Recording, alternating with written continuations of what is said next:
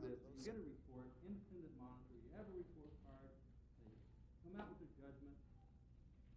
What's the next step? I mean, will they say, well, thank you for your views, have a nice day?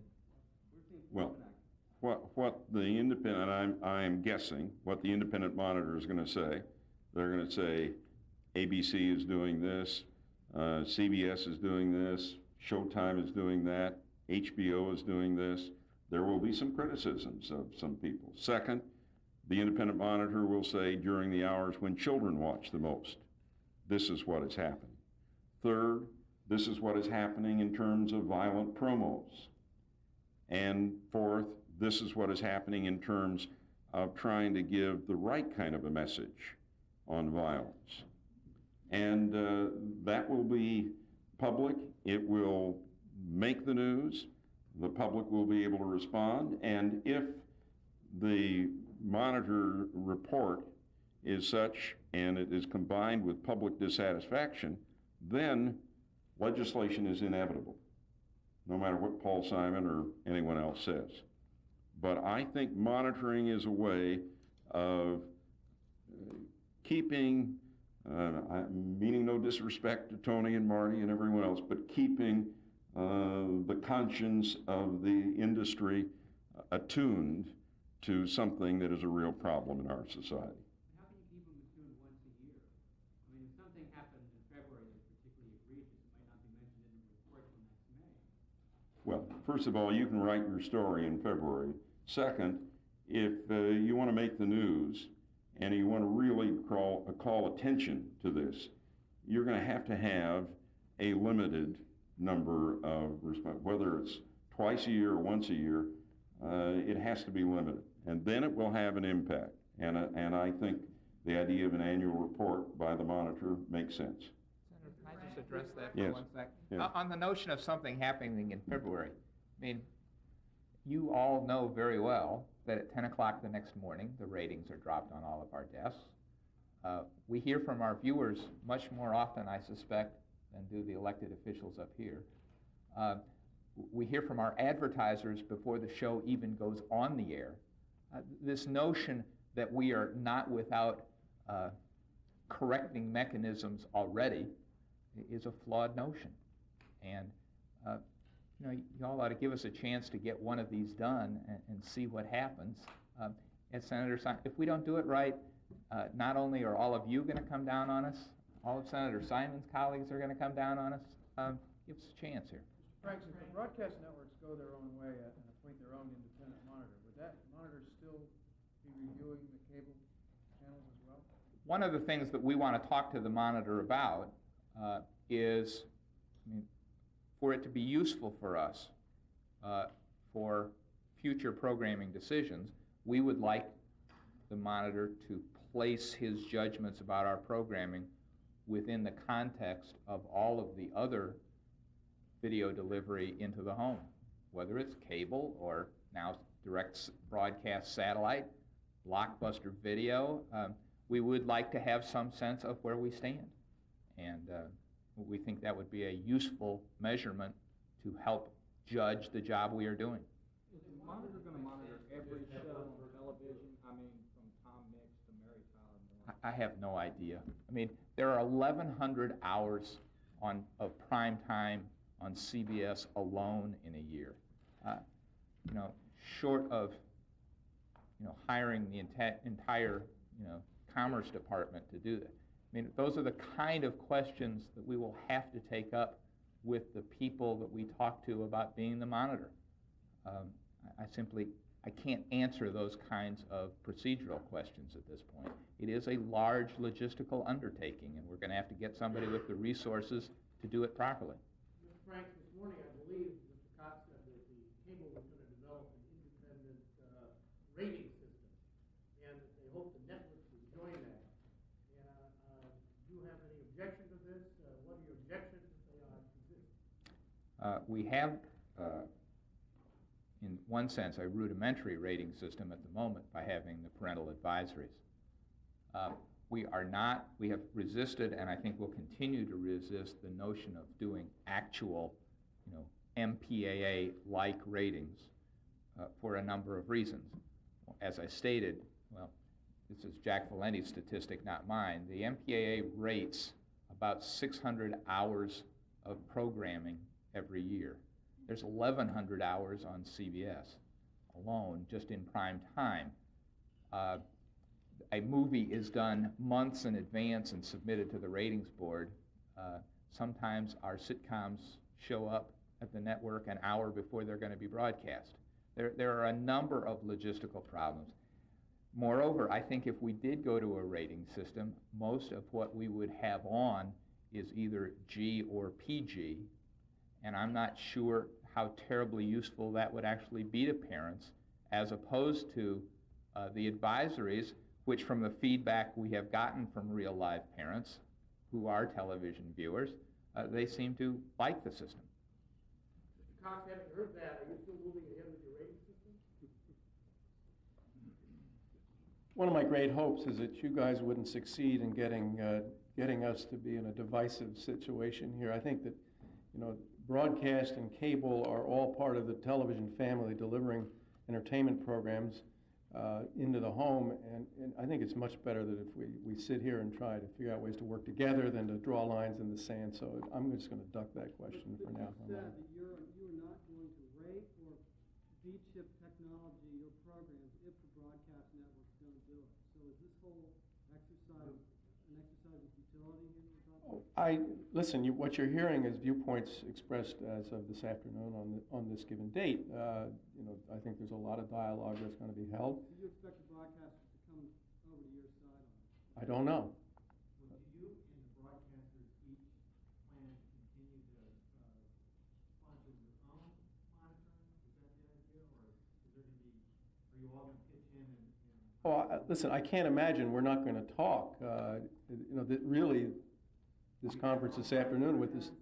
No. I think that my own judgment is it would be useful if we agreed on common points of reference and did it in a unified way.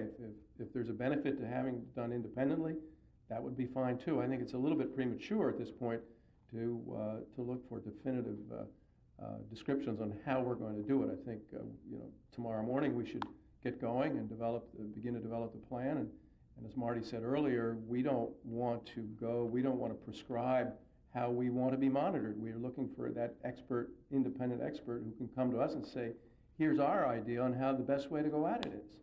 And we should do it together. So I think a little openness, and this is probably, at this point, certainly the better way to go. One more question. Senator Simon, what do you have to say about from the network say that if legislation goes through, this entire idea of monitoring may be up for grabs. Can you just elaborate that or explain? Well, clearly, if legislation goes through that is going to subject us to several more layers of reports and regulatory mechanisms, we are certainly going to review at that point whether the monitoring still makes any sense. We are doing this. Senator Simon is kind. When he met with Howard Stringer and me some time ago to talk about this, I believe his exact words were, if you're hit by a bus tomorrow, I'd like to know that the progress you've made is not going to be undone.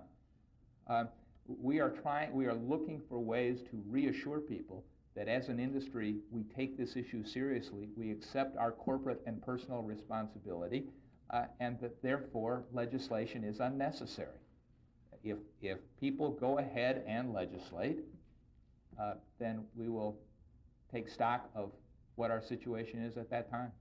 Thank you. Also, why monitoring is important, in my opinion, is while there is an agreement among people who are in the leadership position now that we have to have less glorified violence.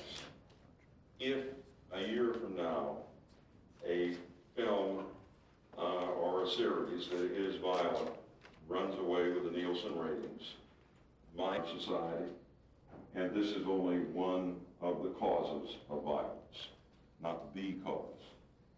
But I think we're going to see an improvement in our society as a result of the action taken by both cable and broadcast, and I'm pleased to be here as part of that.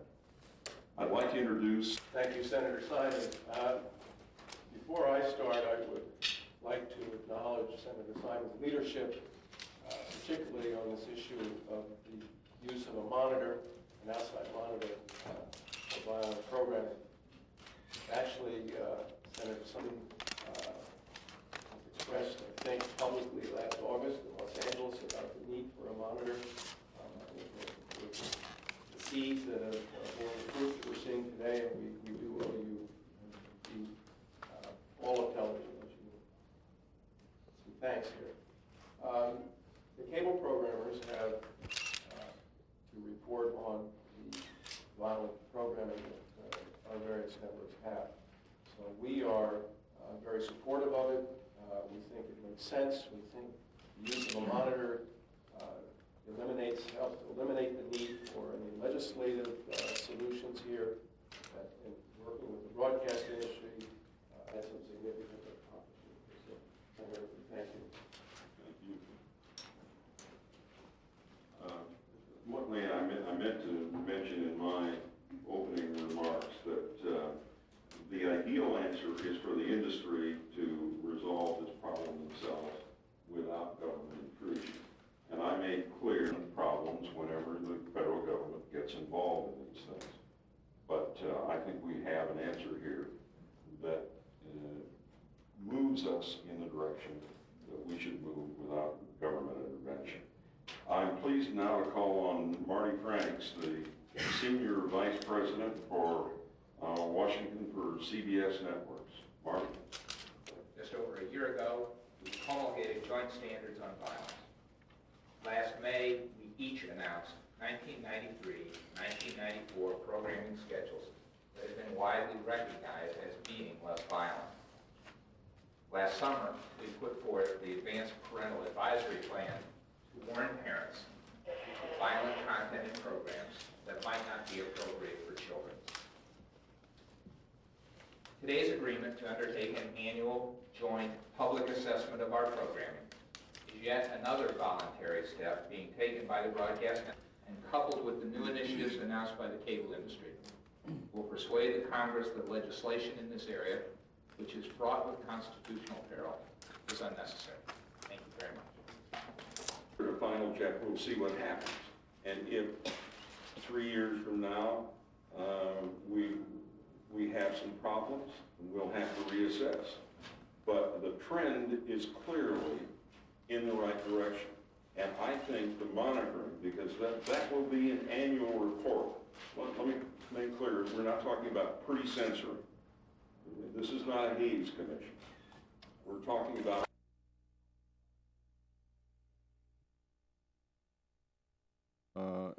exert itself or have reason to claim status as a major world power. I think that the ingredient for that are their strategic forces, as Russia inherited them from the former Soviet Union. So whatever other, bear in mind there are a lot of things they are not going to be able to do, they're not going to be able to modernize, but I think they will attempt to make modest upgrades. Conventionally modernize, you mean? Sir? Conventionally modernize? Conventionally, yes, sir. I think a lot of that is they're going to forego, but for their strategic forces, both their land-based ICBM force and their submarine-borne ballistic missile force, they will continue to sustain those forces and maintain their readiness and modernize them. In case the SS-25s and the Typhoons and Delta IV missiles, which is what they are allowed to have under the provisions of START anyway. Let me ask you this. It's my understanding that they're continuing to develop new ICBMs and SLBMs. Do you have a report that you can give us generally on the status, or is that best reserved for? Well, sir, it's a key question because there is evidence around that there is interest in sustaining R&D on a wide variety of weapon systems. The issue, of course, is to what extent they'll be able to enter any of that into serious production. My own view is that the Russians, for economic reasons, are going to be seriously constrained on the number of weapon systems they can actually field and produce. In the case of their conventional weapons, I think a lot of it's going to be driven by how much sales they're able to generate, since they are hungering for hard currency.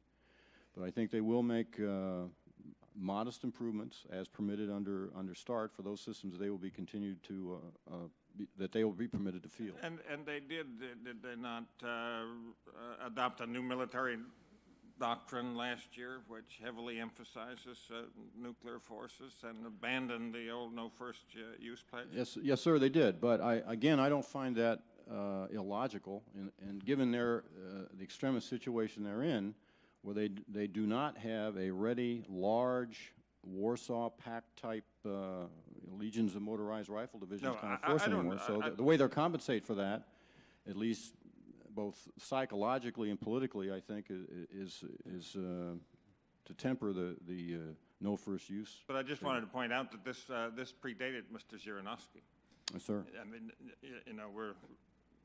Yes. I'll make a point on that, sir. I think General Clapper stated quite rightly, if I can paraphrase, that Russia is determined to remain a great power and will maintain significant military capability.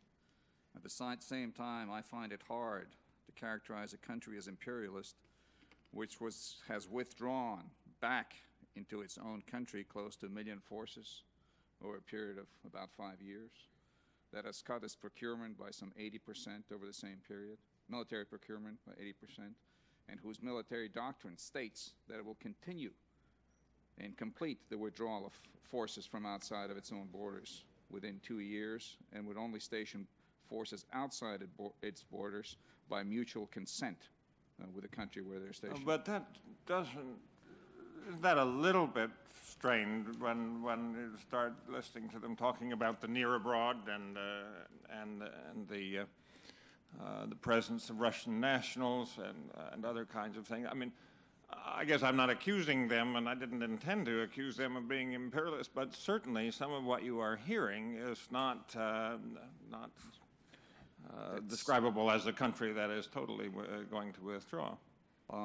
I think that some of what you are hearing is right, comes from different quarters. Interesting to note that today the Foreign Minister Kozyrev arrived in Kyrgyzstan, and his first statement was to apologize to Kyrgyzstan for some of the fascist statements, his words, being made in Russia today. So certainly that, there are forces advocating that. That's not been the policy of the Russian government. Let me just quickly shift to the last question. And, again, either Mr. Woolsey or Director Woolsey or General Clapper, I think General Clapper, you did make the statement, and it's been stated fairly frequently, that no new countries will be able to threaten U.S. territory with ballistic missiles before the turn of the century. I'm assuming that you're saying with indigenously developed missiles, but that they could, by other means, acquire an ability to threaten U.S. interests stationed abroad or U.S. interests at home. Is that yes, correct? sir. I think that's exactly right, Senator Watt. And the Chinese missile, the CSS-2, having a range like that, or the Korean Nodong missile, might be something that within the rest of this decade could be threatening to U.S. interests if delivered into the hands of other countries. Or? Any of those missiles of a sort of that 1,000-kilometer or more range could certainly reach U.S. forces stationed abroad from countries such as North Korea, or a country to which China might sell a longer-range ballistic missile, and also countries that have two-stage missiles can work on three-stage missiles. But in terms of a new country indigenously developing a missile of the range required to hit the continental United States from that same country, we do not believe that will occur within the decade. I don't quarrel with that, but that's that same old argument as to what constitutes a strategic missile. If it can hit you, it's strategic as hell, no matter how far or how short a distance it had to travel. U.S. bases abroad, certainly, U.S. allies, these will all be at risk. Some are today, and some will be very soon, from ballistic missiles in the hands of some very unattractive countries. And neither we nor our allies have yet developed an adequate missile defense, and that remains, among other things, the only thing that threatens us and our allies. Right. Thank you, Mr. Chairman. Senator Lugar?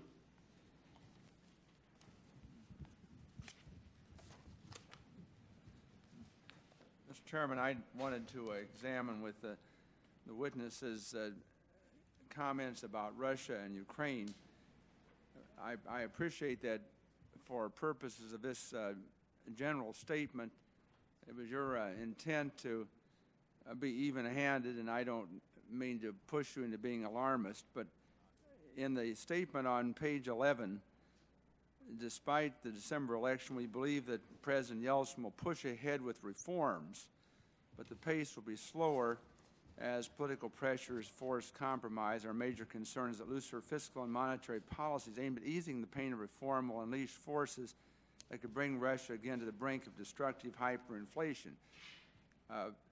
Perhaps since you wrote that, or maybe you wrote it yesterday, and it takes into consideration what has occurred.